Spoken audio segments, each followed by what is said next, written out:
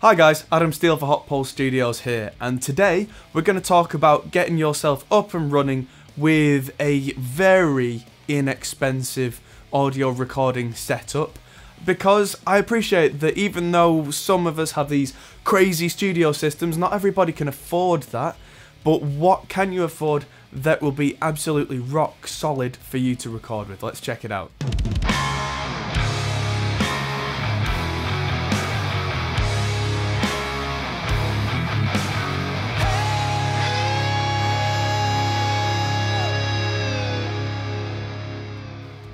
So let's say you're just starting out, this is 2019 when I'm filming this, and you've got a tiny budget and you really want to get into recording, and you've not got anything apart from, let's say, a phone which you're watching this video on, or an iPad, or you're watching this on somebody else's computer. So you're going to need some sort of laptop or desktop to record on, and if you're going to use a laptop, I highly recommend getting something like this. You may have seen the Reaper tutorials that I've started refilming. The first episode is the first time you will have seen this on camera. This is a Lenovo ThinkPad. This specifically is the T420 model. This was recommended to me by one of my viewers, and it's been absolutely incredible in terms of what it can do for the money. You see, the reason that I'm suggesting something like this is that there are loads and loads and loads of them.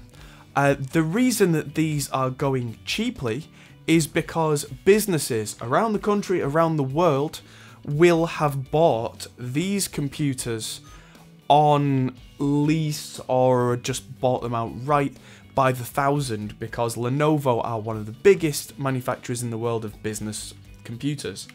Because there are so many of them, eBay is absolutely flooded with them. And that means that you can get one really, really cheap. So this thing has a Core i5 Sandy Bridge processor, which is relatively old right now, but it's still a dual core, fairly powerful little machine.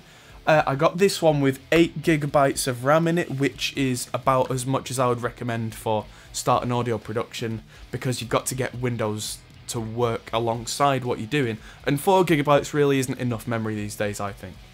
There were a couple of limitations, so let me log in, but they were easy to fix because all the parts were absolutely cheap as you like. So what did I pay for this? I paid about £110 for this laptop. It's absolutely solid. It came with an old spinning hard drive, which was, to be honest, the bottleneck of the thing. It was the thing that was causing the most slowdown, but that's something we're going to talk about.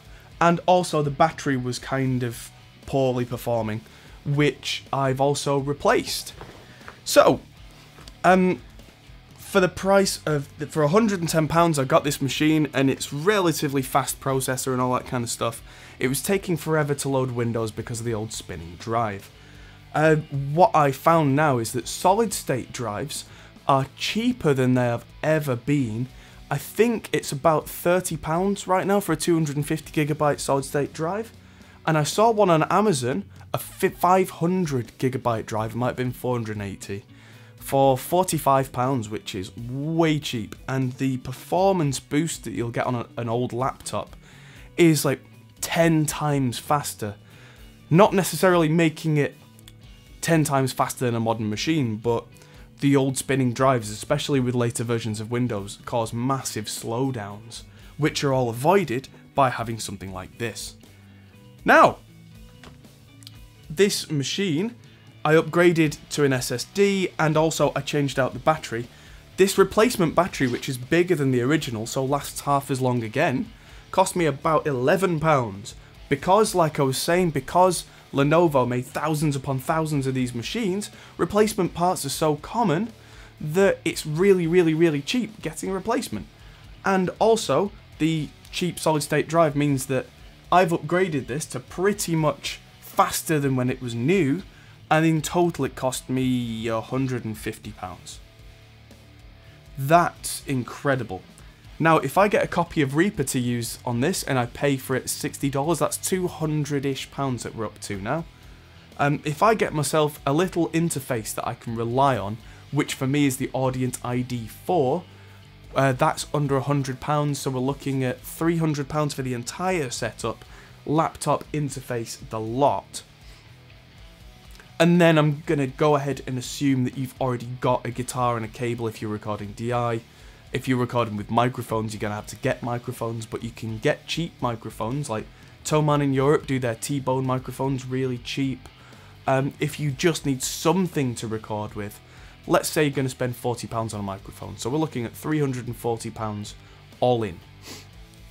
Just as a ballpark beginner kind of figure. That's really, really, really, really, really cheap. But yeah, Lenovo T420 or maybe T430 if you can find one. The newer you find, obviously, the better they'll perform.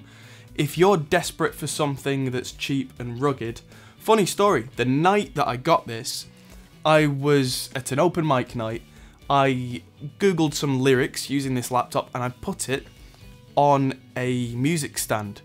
And the music stand went doof, and the laptop, before I could catch it, fell off and landed on a hard floor. I picked it up, it's been absolutely fine. These things are built like tanks. It's even got little things like, it's got a light in the top where the webcam is that can shine down on the keyboard so that if you're working in the dark, you can see where your keys are. Little things that I think business laptops get right and gaming laptops get wrong, and have done for a long time. I think it's absolutely brilliant. Can you get more powerful machines? Of course you can, but the amount of money you pay goes up rapidly. When I paid for my main laptop, which is my video editing laptop, I must have paid £1,500 for it. So I could have bought, even including the upgrades, 10 of these for one of those. So for what I'm using this for, and especially considering I can do things like I can freeze tracks and keep that going, because it's all on an SSD, it's all just going to keep flying, and it's only processor dependent in terms of what it's going to use.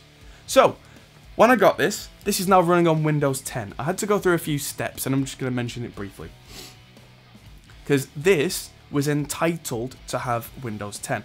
So what I did is I bought the SSD separately, the solid state drive, and I turned this on with its original settings with Windows 7. And I downloaded the Windows 10 update tool, and I updated to Windows 10 on here using its own serial number and all that kind of thing. The question is, why would I do that if I was going to upgrade to a solid state drive?